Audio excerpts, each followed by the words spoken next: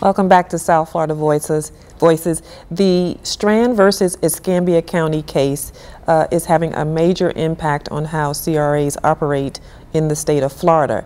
Eric Haynes is here from the Lauderdale Lake CRA, who's going to tell us how that case is impacting us here in South Florida. Eric, welcome to South Florida Voices. Thank you. Thank you for having me here. Now, the Strand versus the Escambia case has a lot to deal with financing in regards to CRA. Give us a little snapshot of what this case is all about. Well, what this case is all about in terms of what CRAs, the state allowed communities to start community redevelopment agencies to go out and cure the slum and blight in the communities, and you do that by what they call the difference between the tax increases every year.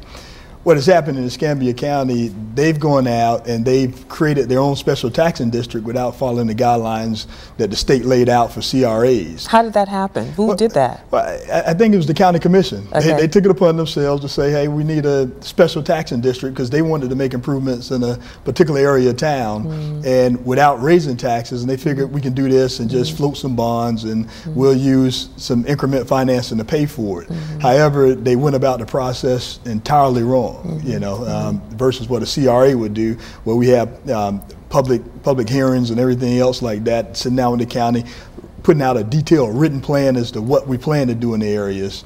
And as a result of that, they were challenged in court by a resident, Dr. Gregory Strand, and he was able to appeal the decision made in the lower court with the Supreme Court that pretty much said, hey, you can't use tax increment financing to pay for bonds or lines of credit. And we're waiting on this to be approved or implemented in the future. And what it's really saying is going to, if accepted, is going to ask the community their opinion about how the funds should be spent. So right now, as a voter, we're not being asked if CRA could spend this money a certain way. Is that correct? That's correct. And you know, that's exactly what the decision is doing, and we'll be taking it back to the voters. However, there's a critical step in that the voters have already been involved in the process with the proper creation of a CRA. Okay. Because in order to form a CRA, you have to have public hearings, you have to get the community involved and say, hey, this is what we plan to do. Community participation is involved and everything like that. And the community leaves understanding that when the CRA is created, that you will be able to use these funds to go out and redevelop the area. Right now, it's just bypassing that whole process. But if it was already created and the CRA's got approval, is this adding another layer or a step of approval? Yes, it is. Okay. It's by sending it back for referendum, it's adding another step on it, which will severely debilitate the CRA's ability to And in what way? What's going to happen from a time period standpoint? Because these things need to happen right away. As voters, we're probably going to see another issue on our ballots, correct? Right. You'll see another issue on your ballot. If the decision stands with the Supreme Court, you'll see another issue on the ballot. I mean, they be asking you to approve the transaction that we're about to enter into. So if we wanted to buy a piece of property and we needed to float bonds in order to do that, we would have a contract with a willing and able seller, and all of a sudden now we have to freeze that deal and wait 6-8 months and try to sell the community on, hey, approve this bond so we can do this deal. In the free market, a buyer's not, a seller, a free willing seller is not going to wait along that. So is this going to be the first time that a community would be hearing about this issue? In that example that you use, you're saying going back to the community, but if you're already talking to them about it, how is this going to help in the future? Well, you know, the thing about it, I really don't see how it benefits at all. I mean, because there again, the community would get a chance to have a say in it a second time. And at that time, you lose the opportunity, because what CRAs are doing, we're competing against the free market.